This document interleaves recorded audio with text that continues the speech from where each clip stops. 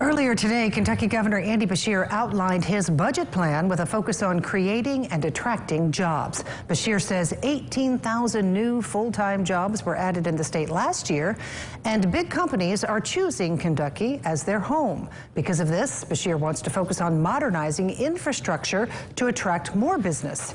His budget calls for $250 million to develop a site identification and development program. As representatives of the people of Kentucky, we have the responsibility and the resources to meet this historic moment.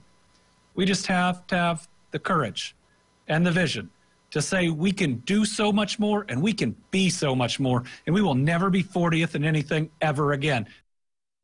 And as we mentioned yesterday, Governor Beshear also wants to increase education funding by $2 billion. He wants to fund universal pre-K for 4-year-olds, which would be a first in Kentucky's history. The funding would also give raises to all school teachers.